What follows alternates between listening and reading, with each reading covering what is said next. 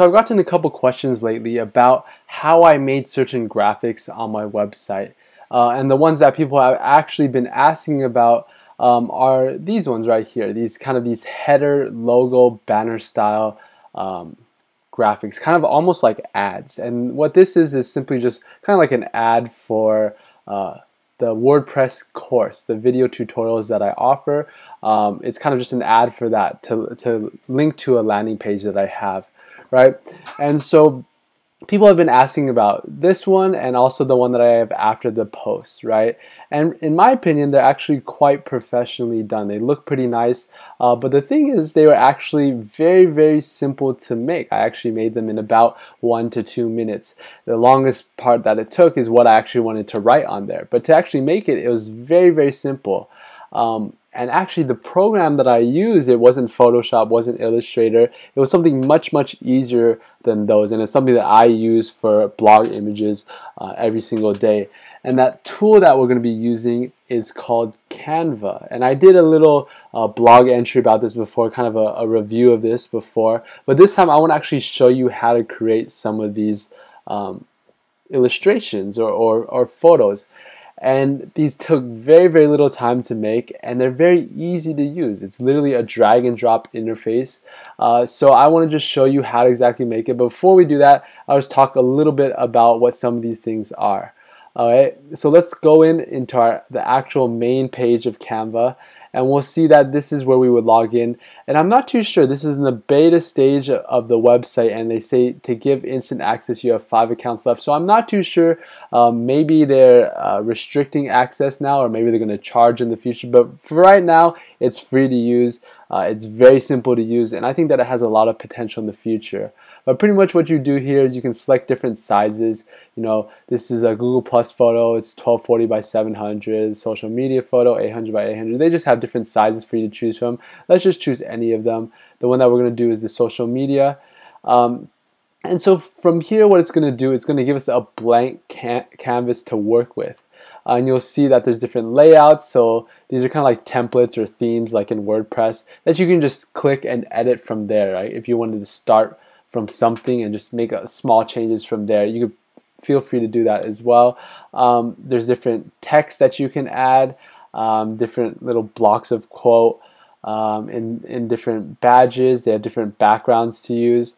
So what we're going to do is we're just going to add that same background that we had in our original banner ad. But one thing I want to mention is this bottom right corner. You see it's free for all these ones, and it's $1 for the bottom right. So the Canva has a freemium business module where, you know, for the majority, or not the majority, maybe there's a lot of things that are free, a lot of things that you can easily make beautiful graphics with that are free, and then they have other ones that are charged, just $1 to pay for them. So yeah, you know, still there's a lot of things to choose that are free. You saw there's a lot of text that was free as well, and different layouts and different pictures. And so, you know, there's many things that you can make from here. But yeah, that's kind of their freemium module. So the first thing that we're going to do is we're just going to add a little text widget. And so what I'm going to do is I'm just going to copy the text over, but we're going to actually do it here.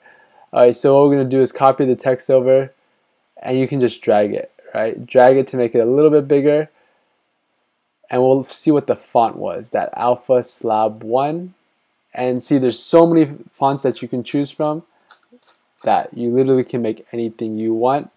And I believe the size of the actual font was 36, so we'll change that as well.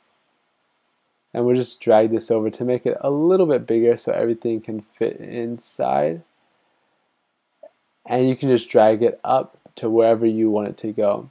And so the next thing that I want to show you is how to add this picture, right, in that picture in the corner. So what we're going to do here is just search for it. So you're going to search for something, and what I found it was in technology. And you see there's many different shapes, lines, banners, buttons that you can choose from. And so you're just going to drag it and drop it in. Okay. And from here you're just going to make it a little bit smaller so it just fits better. And I kind of liked it in that corner where it was kind of visible, kind of not, so it just doesn't detract from the main purpose of your website. And here you can drag a photo or upload your own, and that's what we had before. Is we actually had a picture of the actual WordPress course. As you can see, you literally just drag and drop it in, and it formats everything for you, right? And so the next thing that I want to do is let's try to get one of these text boxes. We may not do both of them just because they're exactly the same. We'll just add a subtitle right here, and we'll double click it and paste it in. I missed it. Okay, and paste it in, and we'll extend it so it's a little bit bigger. And if I recall correctly, it was Lucida Light, or the Lita one. That was the font that we used. And it should update. Yeah, it takes a little bit of time for it to upload. Sometimes it's a little bit slower. But yeah, we'll just put that right here. And the thing that I did miss though is if we wanted to add that little line, if we looked in our demo, we have a little bit of a line, kind of a break that we can add. So how do we add that? So we go into search and we scroll up into lines, and there's literally, you know, hundreds of lines that you can choose from, or dividers that you can choose from. Let's just choose any of them. We'll grab this one and we'll just plop it in right there. Okay? And so that's pretty much it. Now we could add the additional text right here, but I'm not going to do that, not for this video, simply because it's exactly the same. But yeah, you can add it right here. Choose whichever font you want. Let's just add a button. All right? And so the button that we're going to do, we're just going to click buttons.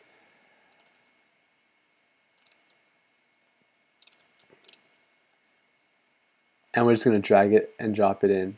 Same thing as before, you can resize it to however big you want. And so we're just going to shrink it down a little bit. And when we double click on it, we should be able to just change the font of it.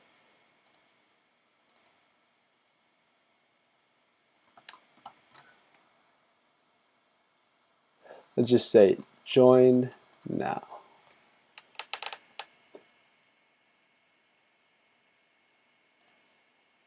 And we'll move this off to the side like that. And so if you want to just, you know, export this right now, you could perfectly just export this right now. You can add more text, whatever you want to change. You know, it's very easy to do.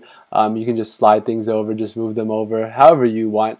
But in order to actually publish this, there's one of two ways, right? Because we use all free images, you know, you can just publish it right here. We just press link and publish, and then you can publish the image, right? And it says that you're able to publish this design free of charge if you use only one free Canva element and your own images. If you do end up using any of the elements that are charged, you'll get charged by that, right? And so you can download it right there, and then it'll open up in your viewer, in your preview, whatever program that you use. And you can just screenshot from here, or you can just screenshot directly from the Canva website, simply because we use all free graphics anyways, so it doesn't really matter. We're not cheating the system or doing anything that we shouldn't be doing, right? So that's fairly simple, fairly good looking graphic, in my opinion. You can use this for making, if you want to make ad banners, you know, header images, or even if you just want to make simple blog images, kind of like for your, you know, the featured image or thumbnails, things like that. You know, definitely very doable with the Canva website. Very easy to use interface, and it really there is no learning that you have to do. It's all right here for you.